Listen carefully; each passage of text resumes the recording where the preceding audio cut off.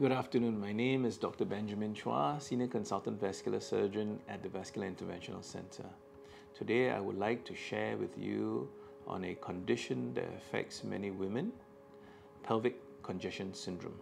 As its name implies, it is a condition in which the veins inside the pelvis, especially the ones that surround the uterus and up to the cervix, are dilated and engorged with blood because it doesn't drain very well. Now, pelvic congestion syndrome is a condition seen commonly in women who have had 2 or more children, multiple pregnancies, or in women who may have an associate condition called the renal nutcracker syndrome.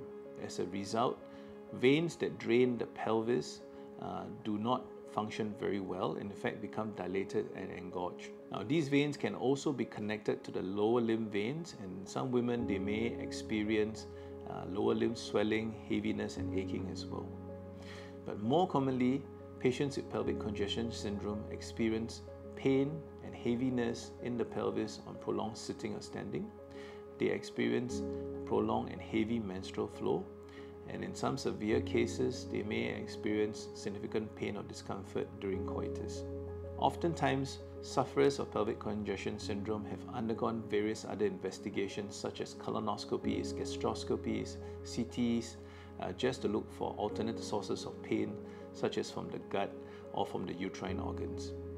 But in essence, this problem arises from these pelvic veins. Based on the history, we sometimes will require patients to undergo a CT scan to look for these dilated veins, or even an MRI of the uterus and the pelvis.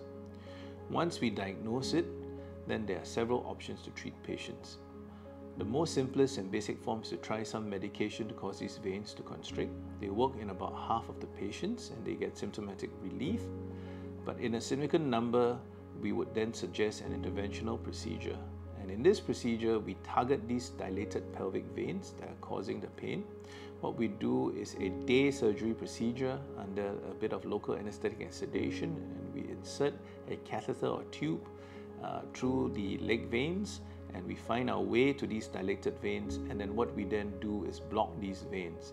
By blocking these veins, we use a combination of coils or sometimes a little bit of sclerosing, a chemical that scars these veins, and what we do is we seal off these veins such that there's no backflow into them.